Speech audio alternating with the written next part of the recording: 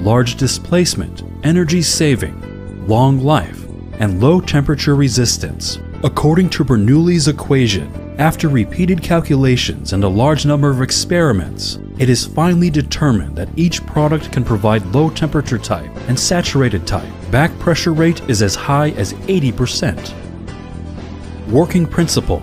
Relying on the flow rate's difference between steam and condensed. When the condensed water passes through the valve seat, the flow rate is small and the valve plate moves up under the inlet pressure to remove the condensed water. When steam enters the valve seat, the lower end of the valve plate has a higher flow rate and the upper end the flow rate is almost zero.